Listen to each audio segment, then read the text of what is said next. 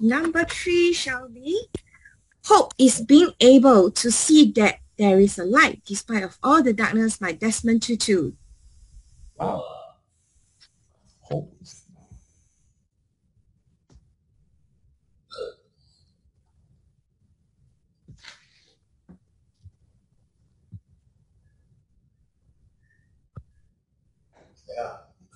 Thank you, Alice.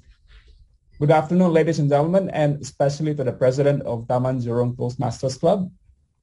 So hope is being able to see that there is light despite all the darkness.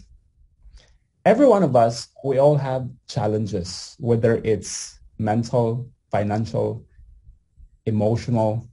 We all go through different problems on a day-to-day basis. But what keeps us going? Some people say it's faith. Some people say it's luck. And some people say there is hope. Hope keeps us going. It keeps us stronger. It allows us to believe that one day we will see that light. One day there will be a relief. And one day somebody will come and save the day for us. It's hope that gives us meaning to what we are doing every single day.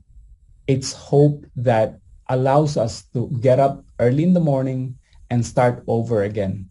It's hope that gives us that belief that one day things will get better and we shall not only survive, but we will prevail and we will win in whatever areas of life is that, whether it is emotional, financial, and mental.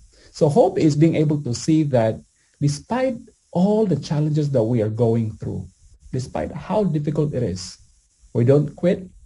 We don't say that's enough, but we keep going because we know that there is hope and there is light at the end of the darkness. Thank you. Back to you, Alex.